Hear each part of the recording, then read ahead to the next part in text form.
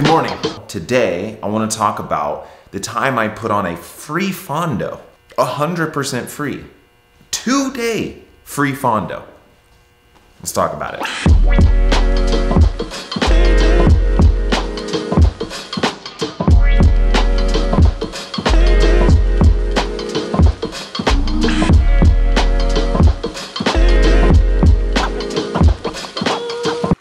If it's free, it's for me. If it's free, it's for me. Hey, that's a free sign right there, bro. Go that way. I put this free ride on during the summer. It was the only week that I could do it, and I've always wanted to bring people up to my area for them to experience Bass Lake. And then a lot of people had to drive, so I thought I'll make it a 2-day thing so that people can justify that drive. Now, I want to get into the business model of this because I find it really interesting. I like business stuff. Should I do the whiteboard? Let's whiteboard this. It will be interesting. Trust me.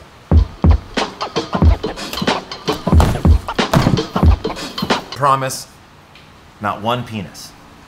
Okay, business 101. Do you have a product to sell? Does that product solve a problem? Is there a pain point? What I think is that for Fondos, a big pain point is money. Fondos are getting outrageously expensive. A lot of people don't want to spend $250 to ride their bicycle with other people. Some do, and sometimes it's worth it. If we're gonna say, here's everyone who rides, this is the market, I would say half people want to even participate in a sanctioned event.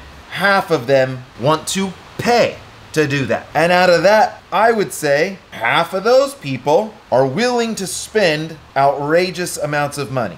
Now, I would argue business-wise that this little sliver probably makes up for 80% of what is purchased in the whole industry. So you can't disregard this group of people, and I'm not talking smack on them, but like, this is who would be willing to pay $250 or justify it to do an event. These people right here, they're willing to pay. Maybe they do some races. Maybe they want to, they don't really want to have all the bells and whistles. But all of these people, they're badass, and I want to hang out with them. But they don't want to pay. So if you're going to create a Fondo or an event, and you're going to charge a lot, I mean, you've just excluded so much of the industry to target this one little sliver. So how do I solve this problem of money and access at least half of this amazing community? Well, make it free. I really have no idea. So like, we're just gonna be making a ton of beans and rice and potatoes and teriyaki sauce and guacamole. That for me is just the perfect food for riding. Real food, dude, is awesome. This hits the carbs, the fats, the sugars. It's amazing. I also have a bunch of these. It's kind of a long story about why this is bottle shitty and stupid, but it actually is coming into a real handy dandy right now, where I've got all these bottles that really didn't cost us much, and we're just gonna hand those up out on the road. Like, obviously we have water stops, but how sick to just hand up bottles while you're riding. So pro.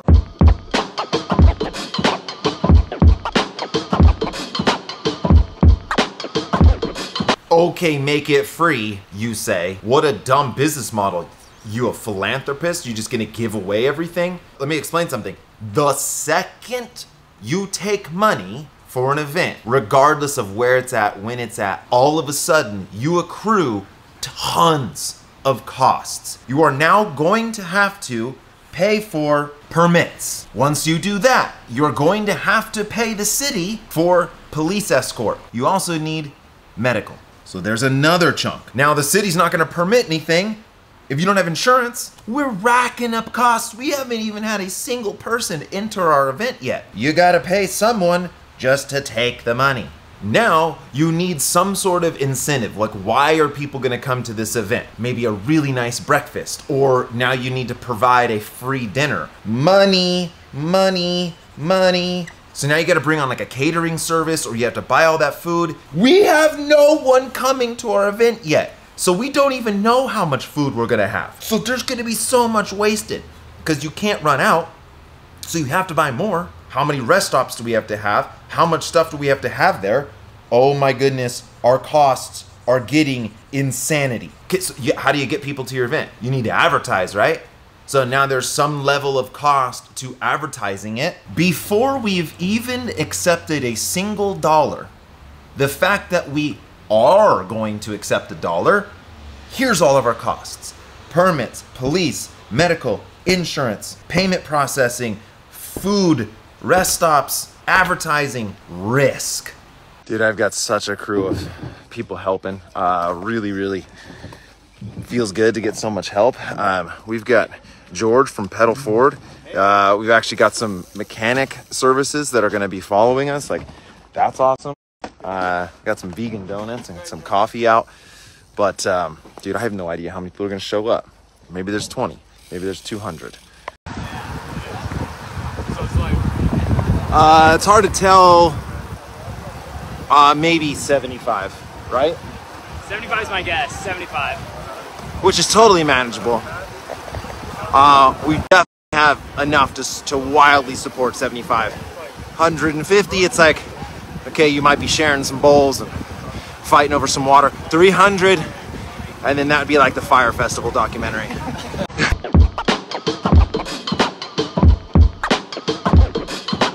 What if there was a way to eliminate all of these costs? Well, there is.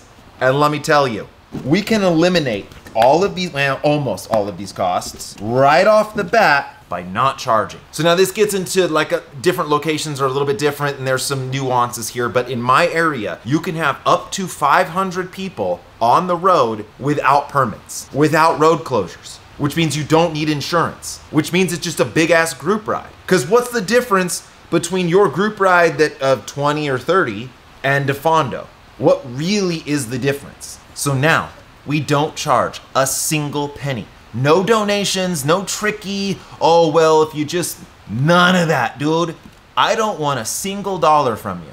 That was the concept. The free ride, which I really like, and I really like the logo I designed. I love the brand of the free ride, which I'll get into where I want to do next year with this. But by me not charging, all I have to do, my only expenses is food. It's water, it's rest stops, that's it. Because I don't provide the fancy dinner. I don't do tri-tip, dinners and that's a promotion. Dude, it's a free ride.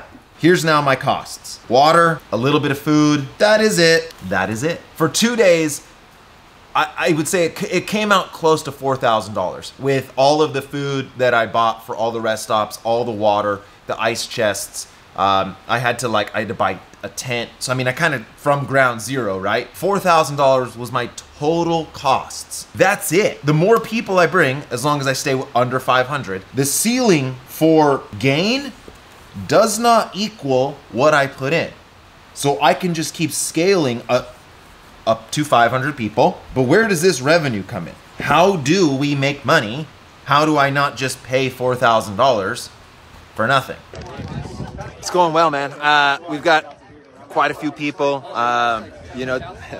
This is, it's a difficult course. It's not, I forget how much climbing there is.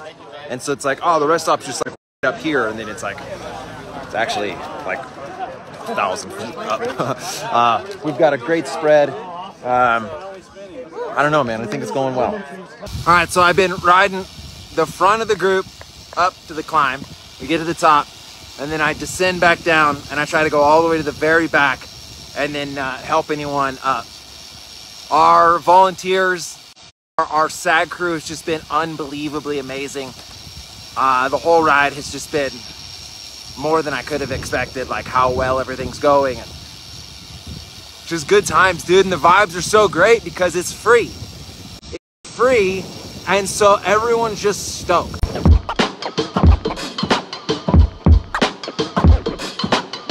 One revenue stream, pretty simple. Sponsors. Fondos are already doing that. They have expos and they have sponsors and it's presented by, but here's the thing, when you sponsor an event and those people are spending $1,000 on the weekend with travel and hotel and all this stuff, are they really looking at that brand as a viable option? And so then the sponsors, in my eyes, sometimes don't really get the best bang for the buck. But if the ride is free to you, if you paid nothing, now your pocketbook's a little more open. You see almost their bags and you're like, oh, that's a pretty sick bag. And well, I mean, I didn't spend anything to be here, so like, I kind of have some extra money. So now the sponsor thing is even better for the sponsors. The other revenue source is tourism boards. Bro, tourism boards are loaded. Why would a tourism board want to support this? Well, you're bringing people to an area that's going to put money back into that area. And since you didn't charge anyone and you're not providing dinner, hey, go find your own dinner. Go to Steve and Becky's rib shop. That helps a ton for the community. You can actually get in with those tourism boards and they can give you a pretty sizable budget. Now, you could do donations, right? That is an option. That is a potential. And a lot of people offered to donate. I said no. That defeats the purpose. That to me feels like you're still paying. And I don't want you to pay. I want you to be so happy because you didn't pay. So I didn't do that. But the other one, email list. Now the email list is actually extremely valuable. Nah, that's not really green. The email list, that's in blue because it's not actual cash, like you have to turn that email list into something. That was kind of the point. Hey, let's create an email list. And I was fully open on when I promoted the ride. Why is it free? Because I want your email. I want to be able to market to you. I want to be able to sell you some stuff later on. So what you could clear from a free ride, okay, cost super low, but it is capped because the whole free ride concept and the ability to not permit, not get sheriffs, you can't have 5,000 people on the road. You're capped. The other thing is you would have to have multiples of these, right? You would have to do these all over the place. But that brings me into the other awesome thing. How about we have a traveling free ride? And it goes from town to town to town, so you don't have to travel. You don't have to get on a plane. You can go and have this awesome experience with all these other people because that's what cycling's about, is kind of coming together as a community. And then the fact that you didn't pay, and then it came basically to your doorstep, and it's gonna take you through some really cool areas. And I proved that concept 100% at the free ride here in Bass Lake. The people that were riding were so happy. There's water? Whoa, awesome, because I didn't pay for this. Wait, there's food? Dope, right? Like it's just, everyone's expectations were so low that everyone was stoked. Then I had so many people come out that said, like, this is my first group ride. I've never really done anything like this. I also never really had a chance to get up here to Bass Lake, but it's beautiful. But I wouldn't have paid $250 to come and do this. But since it's free, Hopefully I don't fart getting up, man. I'm not worried about farting. I'm worried about something else.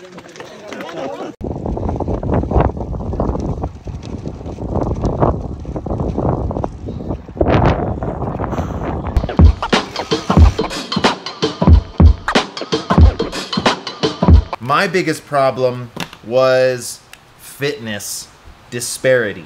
These type of riders, maybe they've ridden 10 miles, maybe they're not even on like a proper road bike. Then I would say you're kind of like your average Joe, and obviously it sort of exists on a spectrum here. This is most your riders. Then you get into like the elitist. They're flying by the rest stops. They're not, they're going hard. Hey, like, is there a race component to this?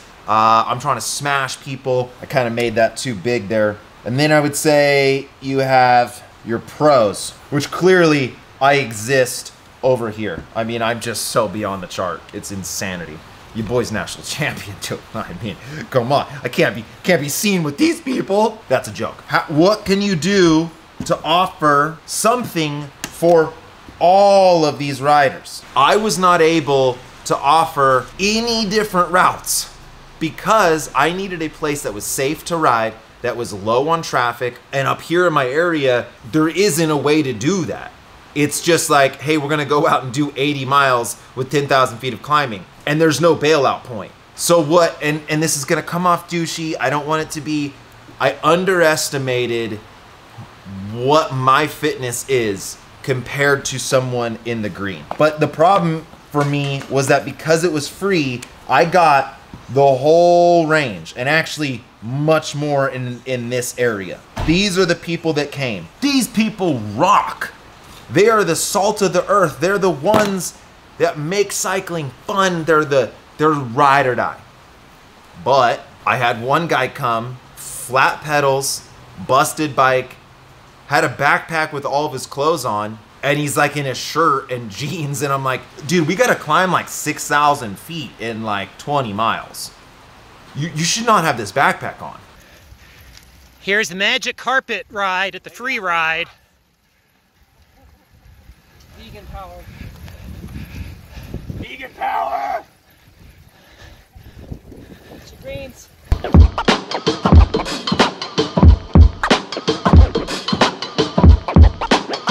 But now, so for the event, I want to ride with everyone, right? So we have our fast guys, okay? They're at the front. Then we have our mortals, and then we have the people that really, they wanted to take on something, didn't really understand maybe how much climbing there was or what was gonna be involved with this route, because it's difficult here. So I wanna ride with everyone. So the way I did it is, one, I spaced out the rest stops as often and as imperfect as I could. Okay, but these guys get there fast, and then they're just like, well, let's just keep going. They wanted to go hard. So then I encouraged and rode up to the top of the climb with these, and I kind of kept it, like we weren't racing. I mean, I stayed at the front, like I tried to hold the pace, and then I encouraged them, once they got to the top, hey, do you want more riding? Well, go all the way to the back and just do it again. Because one, that's cool for these people, and then two, you want more riding, so then there you go. You don't have to just power through the whole route and then get done first and be like, I'm the best. Do intervals if you're that good. So I would start with them. I'd get to the top of the climb.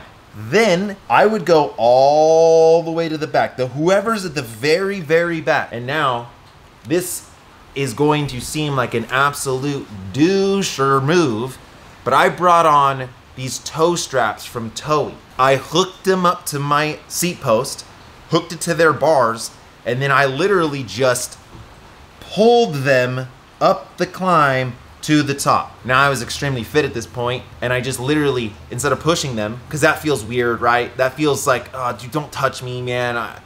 So this toe strap, I was able to stand, and they still could pedal just fine. They could stand, like it was so good, it worked out great. So I would tow them to the top, and then I would go all the way back. And I did that 3, 4, 5 times. I would go all the way, whoever's at the very back, I grab them, I tow them to the top of the climb, and then I would go back, and I go back, and I go back, and at one time I was towing someone and pushing someone at the same time. If you ever want to feel like a absolute superhero, tow someone while pushing someone. It was insanity. Now, because I was doing that, my focus on content, 0. I was not storying, I was not filming, I was so in the mode of I need these people to have a good time. And so I have very little footage of this. I have some photos from Drew, I've got a little bit a video, but like for the most part, you just gotta kind of take my word for it. Am I late to my own ride? 1 mile down from my house? Yes, I am. We got the top off, bike probably gonna fly out, all good. Okay, day 2. Gravel ride. Now, why did we do a 2-day free ride? Because people were driving a long ways, and you got to justify more than just one day. And there's so much beauty to see up here. So, gravel ride. Yeah, we just carried some momentum up. This Toei strap has come in so clutch. Absolutely amazing. So then on Sunday, we had some new people, some not. The gravel route was like this. It was a flat spin around the lake, and then it just does this and that. That's the gravel route. So I had this guy Tony with me. Without him Man, it would have been so rough. This guy helped me out so much, this guy. We would ride with the group to the first like rest stop. So then me and Tony would go all the way back down, and then we'd help tow people back up to that rest stop. So then we were doing this like, I mean, that's literally what me and Tony did the whole way. It was just go up a little bit and then come all the way back, and go up a little bit and come all the way back. And I did that to ensure people had a good time. I could super douche it. Yay, and there's a party. Yay, I'm awesome, yay. All while Fred and Fredina are just like stranded right here, just dead. They're not having a good time. Everyone's partying over here. Fondo's great, dude. What about Fred and Fredina? I care about Fred and Fredina. And they didn't even pay me. So me and Tony just did this loop. And we help people achieve a ride that they otherwise wouldn't have done. Broken shifter cable, big ring, toe strap, broken rim. Smiles are not broken.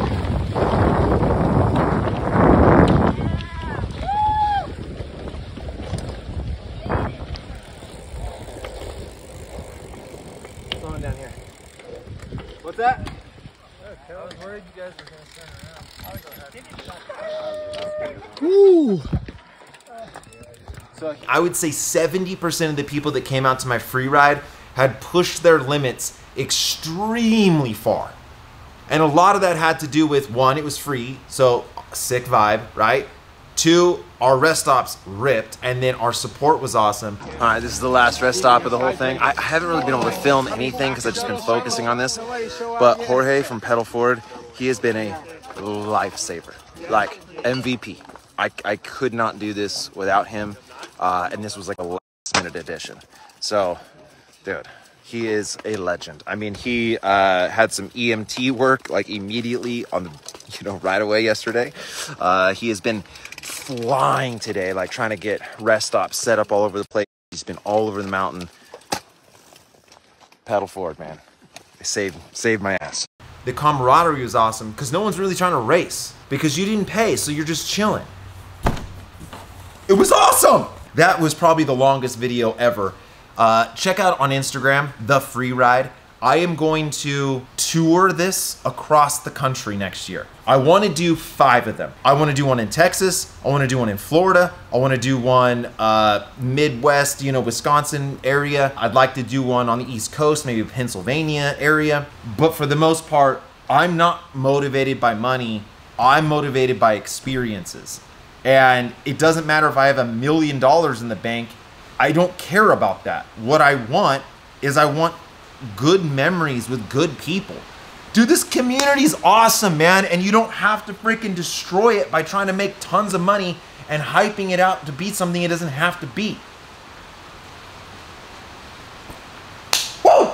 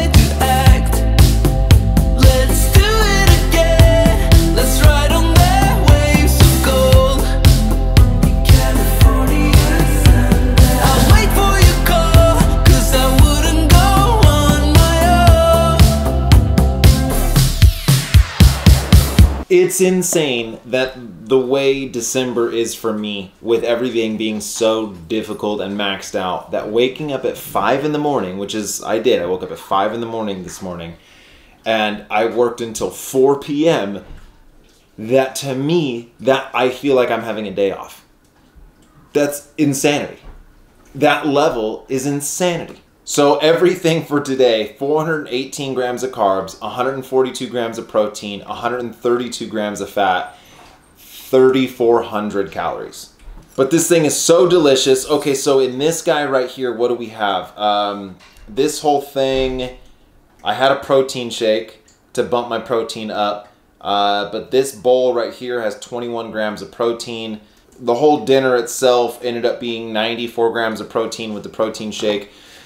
The biscuits, the carrots, the onions, the nutritional yeast, all that sort of stuff. I've had a really nice night with the family. I didn't film a whole lot of it, and I'm gonna go upstairs and wrestle with my daughter. Me and my daughter have this wrestling thing. She loves it. And I have a lot of games that I play with her, so like they're called certain things. We have like airplane, we have the climbing tree, we have the jumping game, we have the springboard, like there's all these names, right? And so then it's not really like fight wrestling, it's more like we just play on the bed. Now I've been coming home super late, and so I have missed our wrestling sessions 3 nights in a row. And that, I think I said yesterday, like breaks my heart, dude. The free ride, I just want to say that the people that came out and supported it are so amazing. It was such a vibe. And I can't wait in 2023 for you to come to a free ride and see what it's about and eat some of the best food at the rest stops you've ever had. Free. Ride one of the best roads you've ever ridden. For free. Yum, dude.